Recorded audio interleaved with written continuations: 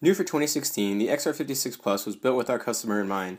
We relied on customer feedback and our proven field success to build a better pumping system. The XR-56 Plus adds the following innovative upgrades that simplify installation while providing information on pump status.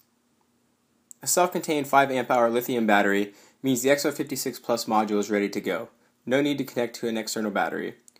Simply activate the locking on and off switch and the module is active. The added diagnosis on the LED screen allows the user to view the float positions, giving an indication of the level of liquid inside the pump or if a float is compromised. Have you ever walked up to the wellhead and your pump is not cycling? Maybe you've even given the pump a shake and then it starts to cycle.